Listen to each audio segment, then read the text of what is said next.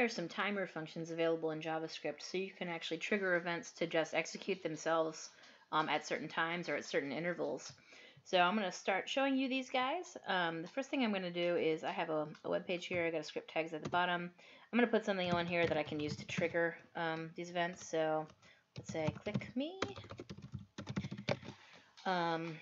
And down here, what I'm going to do is I am going to add an event listener to that guy. So let's query him.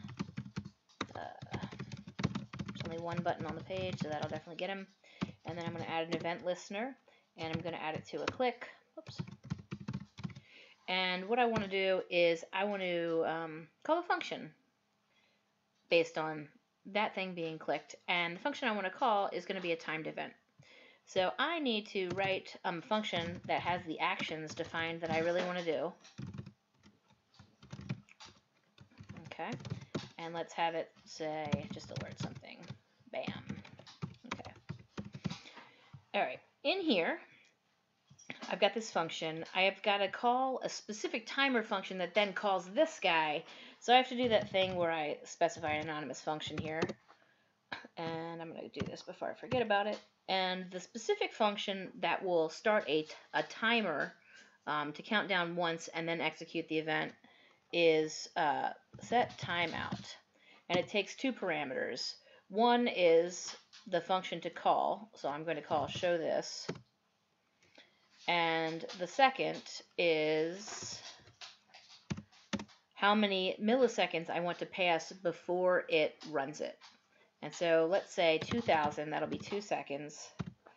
And this thing should do that. Let's try it. I've got the page open over here. I'm going to refresh.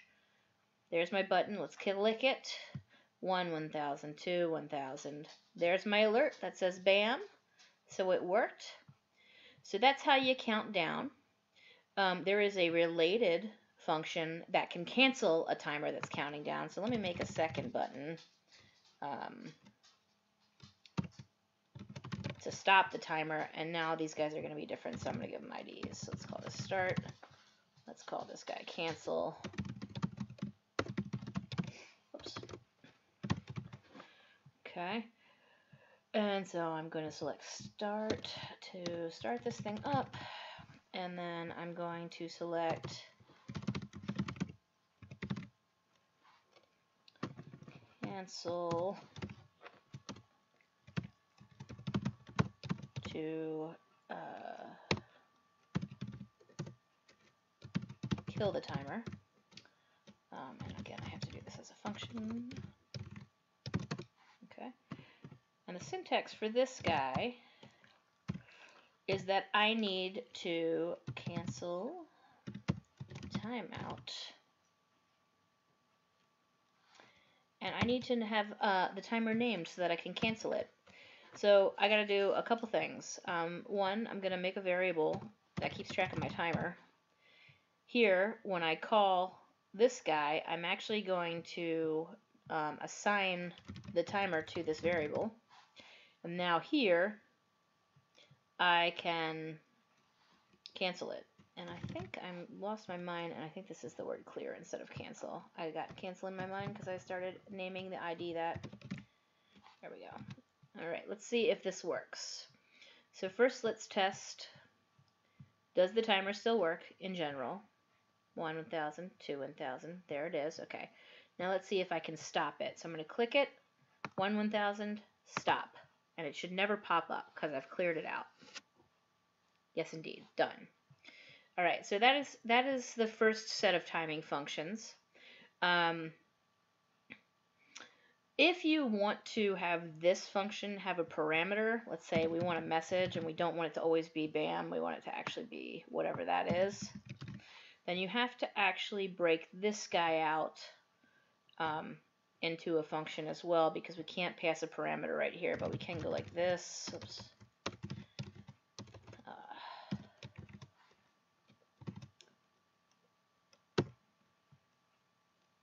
And then we can call this, and we can give it whatever message we want. Close the function off. Let's verify that that works. Click me. 1,000, 2, 1,000. There it is. Hey, that's my message. That's now been passed as a parameter. Okay. Alternative to this is an interval timer. So that just doesn't count down once, that count downs a bunch of times. And so what I'm going to change is the name of the function. So I'm going to, instead of set a timeout, I'm going to set an interval. And this is going to be quite annoying because every 2 seconds, it's going to pop up an alert. I'm going to go take care of canceling that as well, and that's going to change this word to interval as well, because I need a way to stop this so it doesn't take over my browser forever. And let me show you what that looks like. So here we go. That's still open from before. Let's refresh. All right, so let's start the interval timer. 1, 1,000, 2, 1,000, alert. The timer is still going. 2 seconds later, alert. The timer is still going. 2 seconds later, alert. Boy, this would be annoying to somebody. Now let's stop it so it doesn't happen anymore. So that's how you can set different intervals. Just as an aside, while we're talking about time, there's kind of a cool thing you can do, which is you can show time on screen. I'm going to give this guy an ID so I can aim at it. And so what I can do, let's do this in here instead of up there. I'm just going to leave the parameter and not mess with it, even though I don't need it anymore. But what I can do is I can say, get the date right now, and it grabs it as a weird number. That's like the number of milliseconds since like some date in the past. It's not really friendly to humans, but what I can do is tell it to display something that is friendly to humans. So let's select this, the time, and I want to set its inner HTML equal to d dot, let's see, there's like a boop, boop, boop, boop, boop. I'm looking for the one. I don't have this memorized because it's a weird set of words. To locale time string.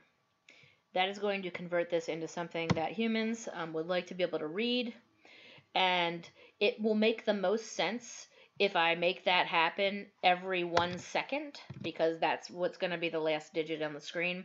Let me show you what that looks like. So I'm coming over here, I'm refreshing, I'm going to click it, and now every second it is changing the current time it's grabbing off the system, and it's updating my second counts. And if I waited long enough, it would update my minute counts, and then so forth, my hours and whatnot. So that's kind of a cool little thing. You can grab the time, you can keep it updated somewhere if you want to.